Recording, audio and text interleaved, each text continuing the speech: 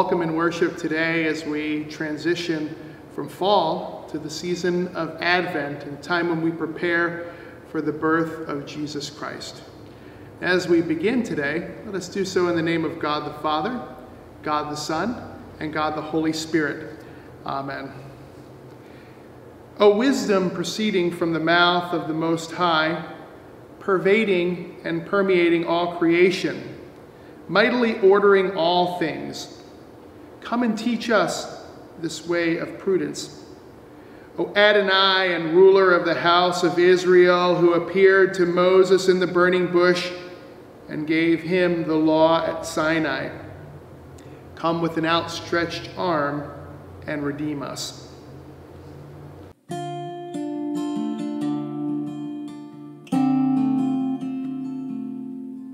O come, Emmanuel, and ransom captive Israel that mourns in lonely exile here, until the Son of God appear.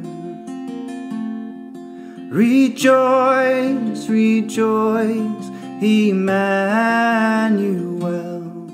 shall come to thee, O Israel. Come, thou wisdom from on high, who orderest things almightily, to us the path of knowledge show, and teach her in the ways to go. Rejoice, rejoice, Emmanuel shall come to thee, O Israel.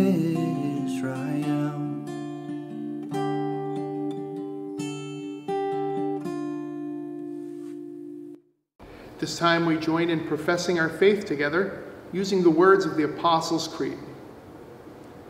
I believe in God, the Father Almighty, maker of heaven and earth, and in Jesus Christ, his only Son, our Lord, who was conceived by the Holy Spirit, born of the Virgin Mary, suffered under Pontius Pilate, was crucified, died, and was buried.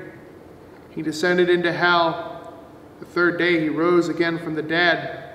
He ascended into heaven and sits at the right hand of God the Father Almighty. From thence he will come to judge the living and the dead. I believe in the Holy Spirit, the Holy Christian Church, the communion of saints, the forgiveness of sins, the resurrection of the body, and the life everlasting. Amen. If we say we have no sins, we deceive ourselves, and the truth is not in us.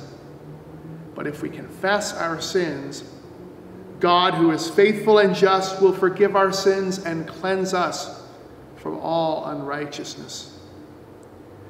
Let us then confess our sins to God our Father. Most merciful God, we confess that we are by nature sinful and unclean. We have sinned against you in thought, word, and deed, by what we have done and by what we have left undone. We have not loved you with our whole heart. We have not loved our neighbors as ourselves. We justly deserve your present and eternal punishment.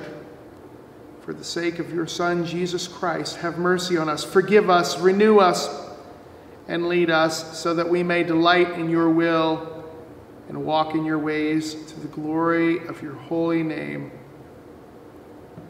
Almighty God in his mercy has given his Son to die for you, and for his sake forgives you all of your sins.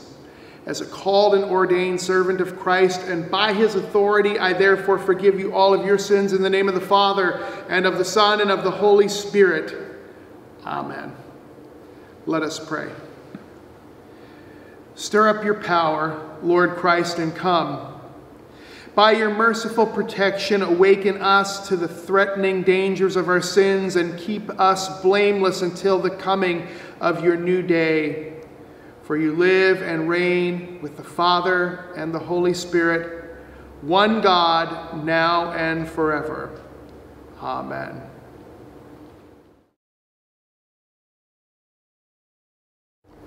Our gospel reading for today comes from Mark chapter 13. But in those days, after that suffering, the sun will be darkened, and the moon will not give its light, and the stars will be falling from heaven, and the powers in the heavens will be shaken. Then they will see the Son of Man coming in clouds with great power and glory. Then he will send out the angels and gather his elect from the four winds, from the ends of the earth to the ends of heaven. From the fig tree learn its lesson.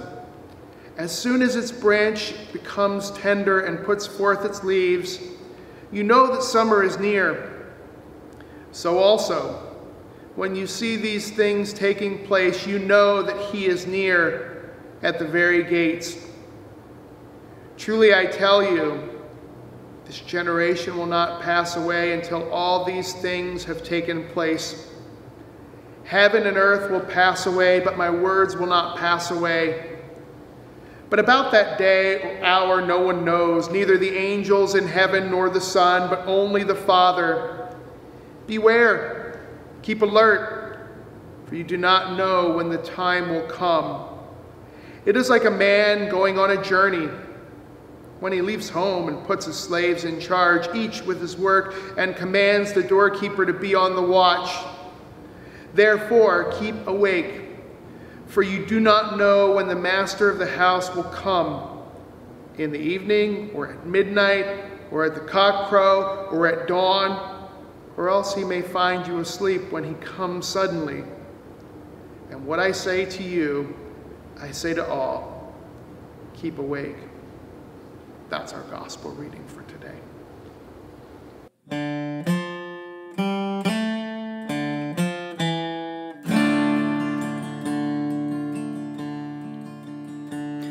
O Savior in the heavens wide, come down with mighty stride. Unlock the gates, the doors break down. Unbar the way to heaven's crown. O Father, light from heaven send. As morning dew the sun descend. Drop down, you clouds, the life of spring.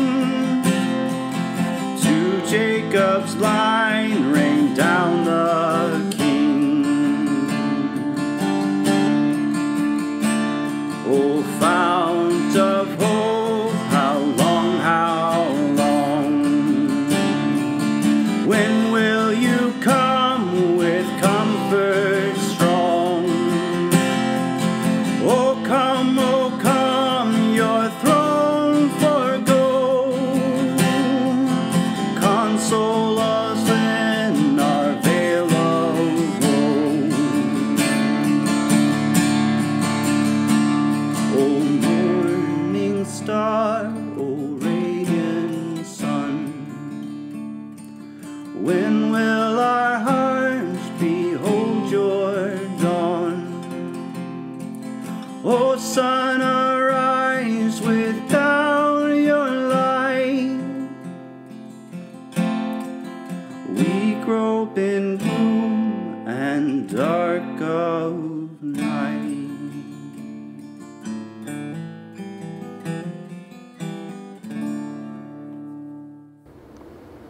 Our sermon reading this morning comes from Isaiah 64, beginning in chapter 1. Oh, that you would tear open the heavens and come down, so that the mountains would quake at your presence, as when fire kindles brushwood and the fire causes water to boil, to make your name known to your adversary so that the nations might tremble at your presence. When you did awesome deeds that we did not expect, you came down. The mountains quaked at your presence. From ages past, no one has heard, no ear has perceived, no eye has seen any God besides you who works for those who wait for him. You meet those who gladly do right, those who remember you in your ways. But you were angry, and we sinned.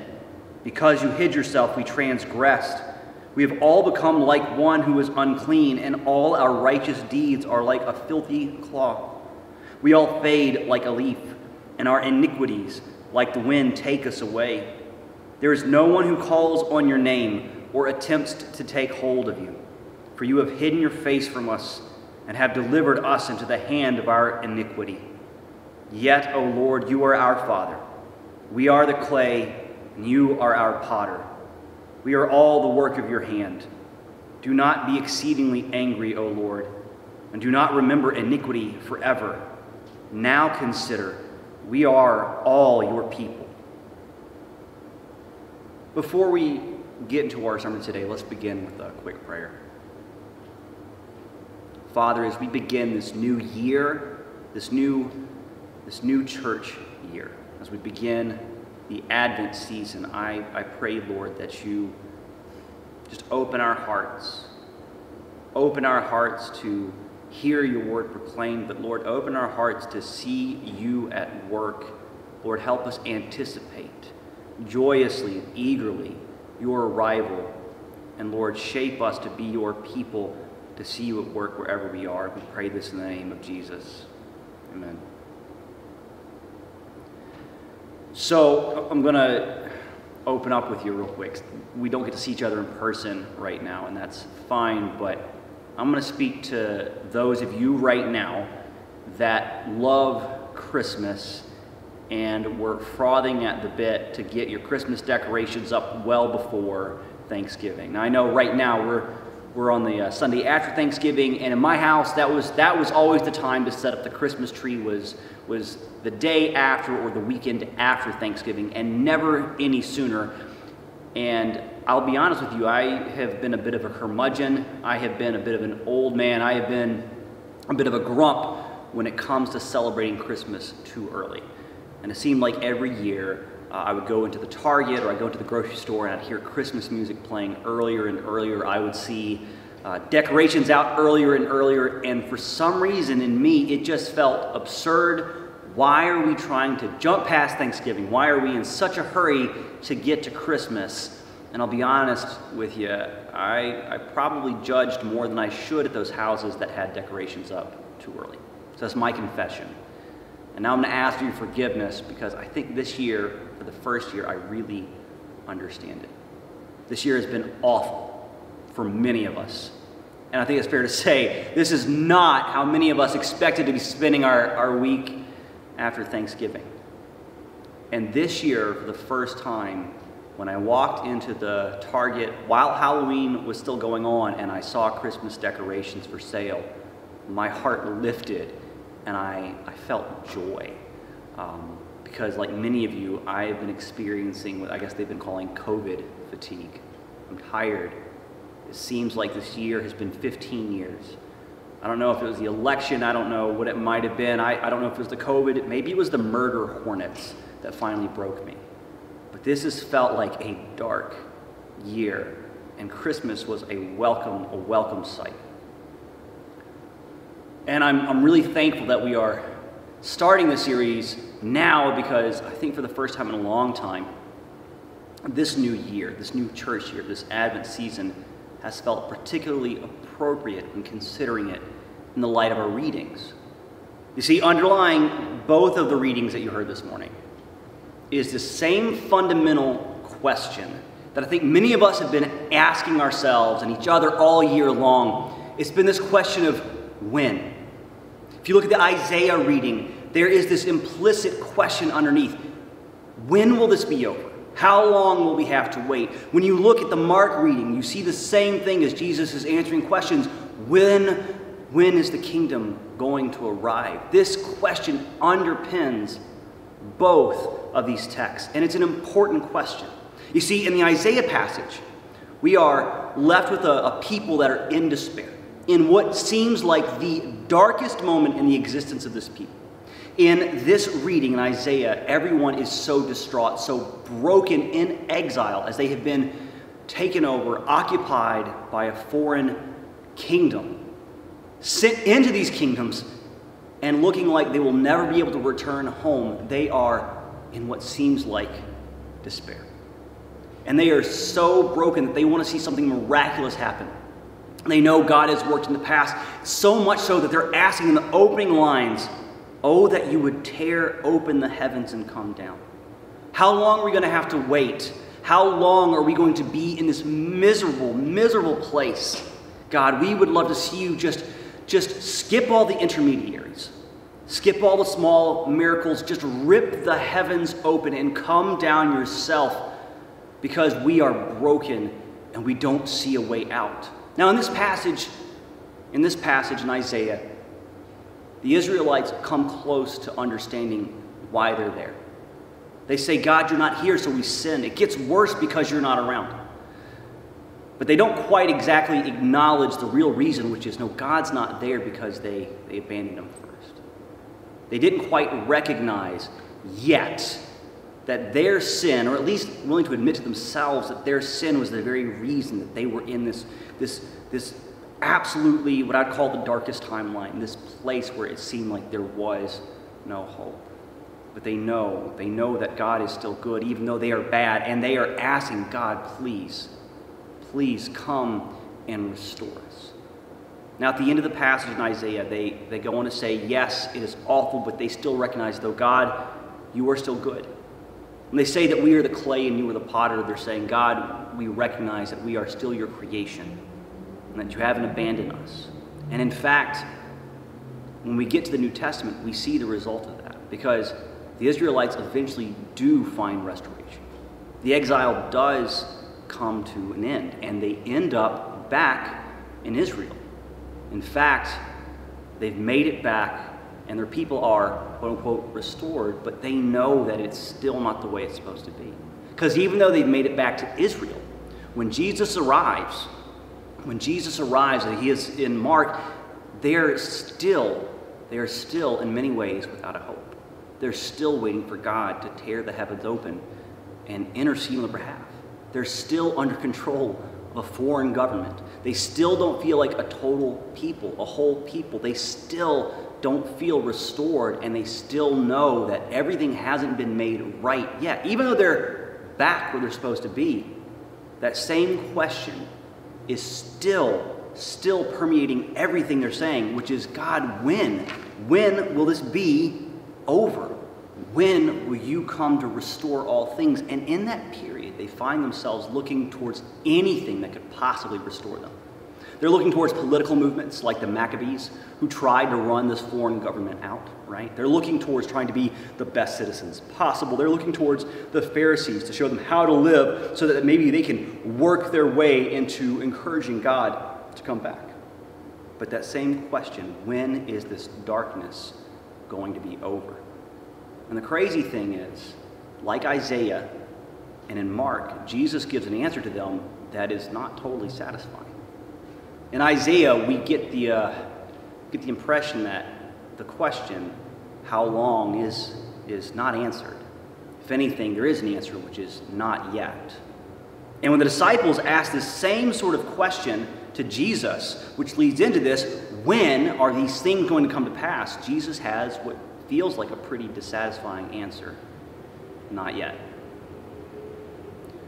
And that's an answer that I really hear this year, and it struck me hard, because I would say that trying to parent my kids through this year, when they come to me and say, hey, Dad, when do we get to go back to normal? When are things going to turn around? When do things get better?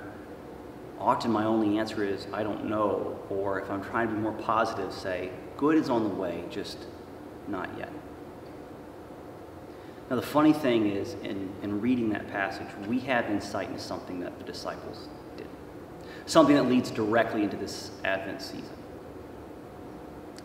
in the midst of this absolutely miserable year, we are now facing what looks like a new year. And for some of us, that is a season of joy. For some of us, it is a season of even more concern. But that same question still lingers with us when we just look at our world as it stands now. When is it going to be better? We look around and we've had a year, decades of scandals, of heartache, of wars, rumors of wars, all of those things. And the same question that the Israelites were asking in Isaiah, the same question that Jesus' disciples were asking in Mark, is often the same question we ask now. When, God? When is it going to be better? When are you just going to tear the heavens open and make your presence known? When are you going to bypass the intermediaries? Because the politicians don't seem to do it well.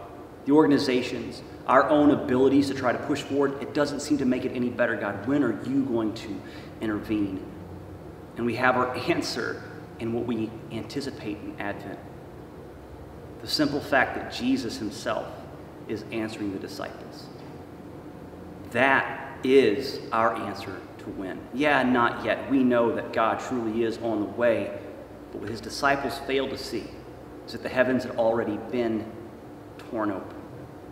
That God did bypass the intermediaries and decide to come himself to restore all things. This is a season where we ask that question, when, and we see the answer right on the horizon.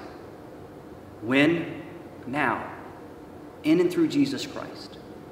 In his birth, God takes on human likeness, the form of a servant, that he may himself come serve us, to restore us to new life.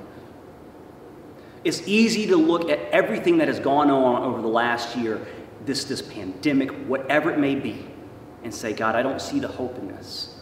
But then we can actually look to the hope we have in the Advent season. And it's easy to forget that that hope is there. It's easy to forget and get caught up in everything, but I think that's why it's so important what Jesus says at the end of the passage in Mark, where he says to his disciples, this is what I say to you all, keep awake. Stay awake. Keep your eyes open. And that's exactly what we are doing in this new year. We ask the question when, and Jesus says, open up your eyes, stay awake. Why? Because he's saying, it has already begun in me. In Jesus, his death, his resurrection, we are already brought into his kingdom and into new life. It is a real hope. When we ask when, we have an answer already now. Not yet, but already now. It is the hope that we have as followers of Jesus, that when we look at this new year, we can truly say that there is hope. That even though it's crazy everywhere else, we have this Christmas season to look forward to. The King has arrived in Jesus and will arrive again when Jesus returns to restore all things. That is the hope we have. And that finally hit me this year when I looked at those Christmas decorations early and said, oh, I get it. I get it. When? It's never too early to start looking forward to it. When are you coming to make it all better? Now. Whether it's Thanksgiving, Halloween, the middle of summer, it doesn't matter, because we know that God has come and will come, and that in us we have new life because of him.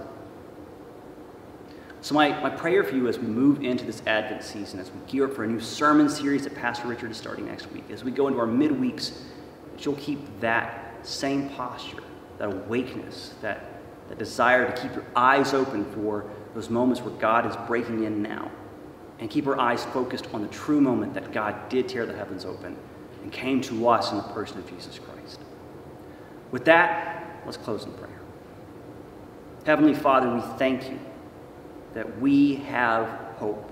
We have something to stay awake for, something to look forward to, that in Jesus you tore the heavens open and came yourself to restore all things. As you continue to prepare our hearts in this Advent season for the arrival of the King, Lord, help us look back to what you have done in Jesus and what you are doing in us now.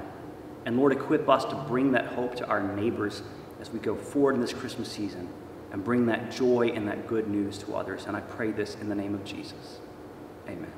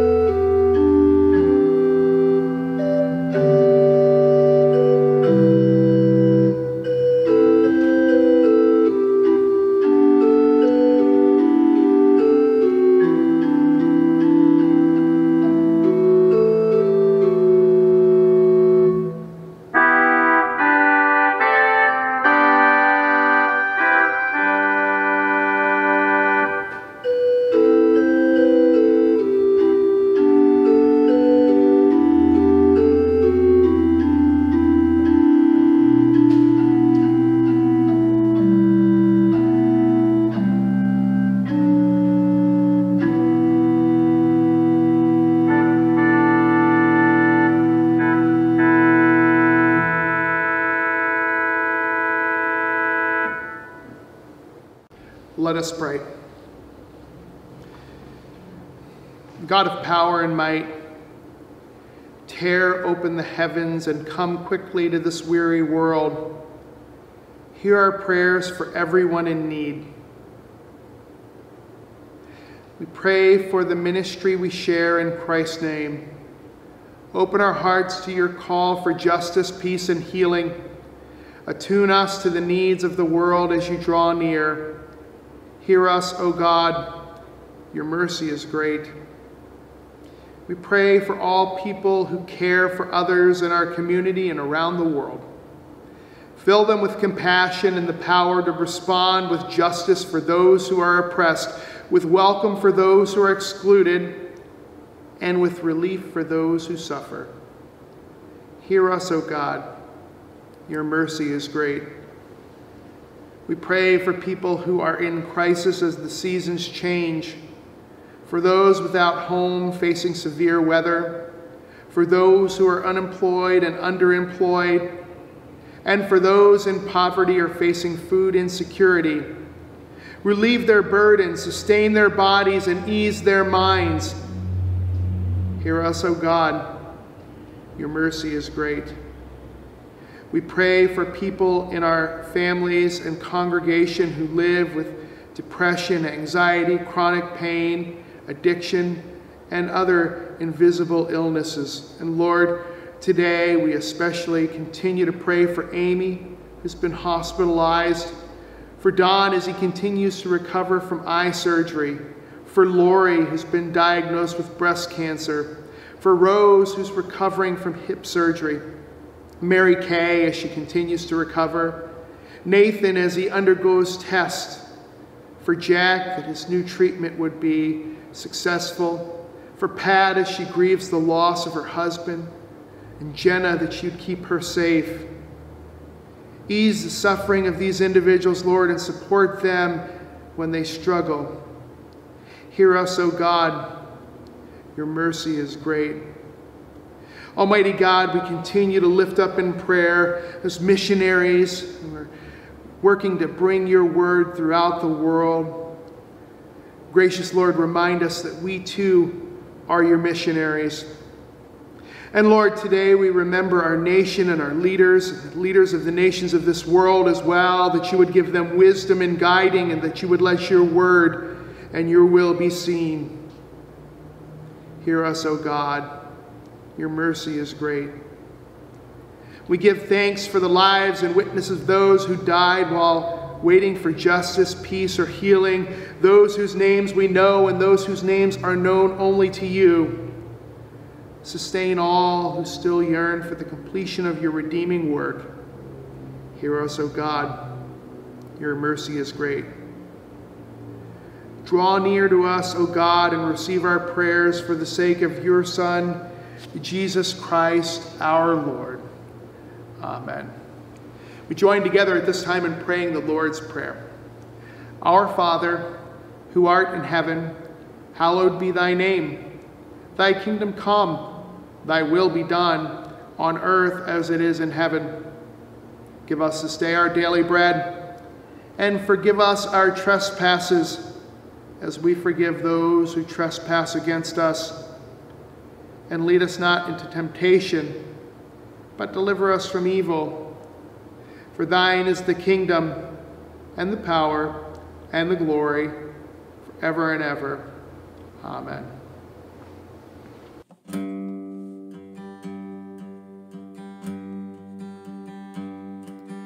Come, thou long expected Jesus, born to set thy people free from our fears and sins. Release us, let us find our rest in thee. Israel's strength and consolation, hope of all the earth, thou art dear desire of every nation, joy of every longing heart.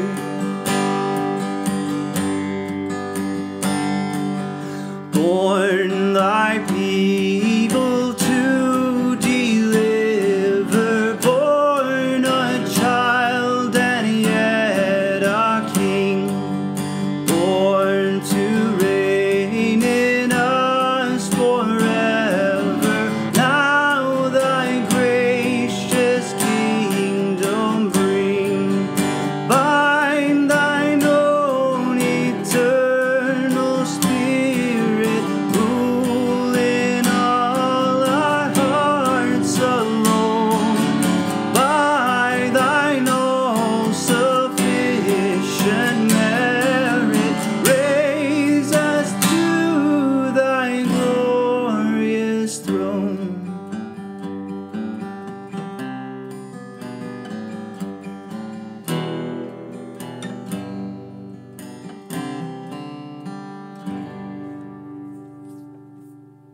Let us bless the Lord.